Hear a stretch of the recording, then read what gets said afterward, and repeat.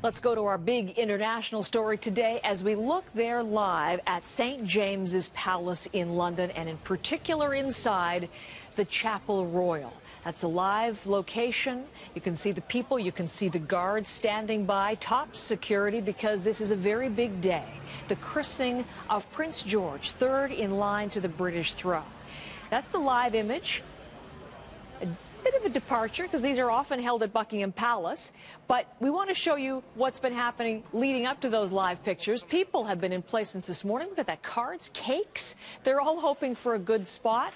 Plenty of Union Jacks. They're hoping to catch a glimpse of the royal family. The main attraction there, his name is right there, Prince George. Congratulations on your day. Proud Duke and Duchess representing, I believe that was Cambridge there. They travel from afar. Anne Macmillan is right in the midst of that throng, right on top of the story for us this morning and live outside the palace. So let's check in for the second time, Anne. What's happening as, well, I guess we're about 3 hours now from the beginning of the ceremony.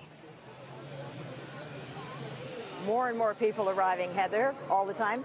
Just about as many media as onlookers at the moment, but I'm sure the crowds will come because it's a big day, and it's an interesting choice, the Chapel Royal at St. James's Palace behind me, because, as you mentioned, most heirs to the throne, in fact, all of them this century, have been christened and last century, at Buckingham Palace. So Prince George will be here. He will be christened by the Archbishop of Canterbury in a 45-minute service. William and Kate have made it clear that they chose this venue because it has sentimental attachments. Prince William and Harry were confirmed here when they were teenagers. The body of their mother Diana lay in the chapel before she had the service at Westminster Abbey before she was buried. So a lot of emotional attachment, and a sign that the royal couple want to do things their way, Heather. And mentioning Diana, we talked so often during the royal wedding about the ties to Diana, the echoes to Prince William's mother, and those were reflected not just in the choice of the Chapel Royal, but also in the godparents who were named just an hour or so ago. That's right. 7 godparents, 4 men, 3 women, excuse me. Yes, connection with Princess Diana. One of her oldest friends, Julia Samuel, has been named godmother.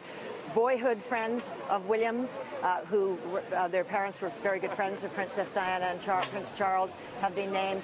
And also, probably most interestingly for us, Princess Anne's daughter, Zara Tyndall, formerly Zara Phillips. She is going to be a godmother, Heather. Oh, Princess Anne happens to be here in London, in Canada, as a matter of fact, Anne. So a tie-in to us.